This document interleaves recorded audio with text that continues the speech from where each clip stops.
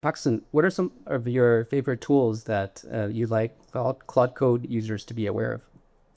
Well, I can give you the generic ones of, MCP servers and things like that. But the ones that I find I use the most are, the memory Claude.md, switching easily using the exclamation point to get into bash from within Claude Code as opposed to spinning up. I'd say the area that I'm spending the most time playing around is with subagents.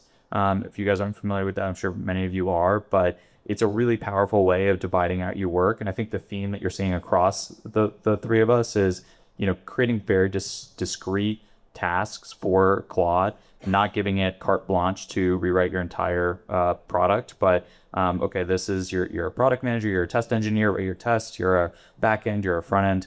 And so what I'm working towards building in my own free time is kind of a full, team of Claude, developers essentially that can work in unison.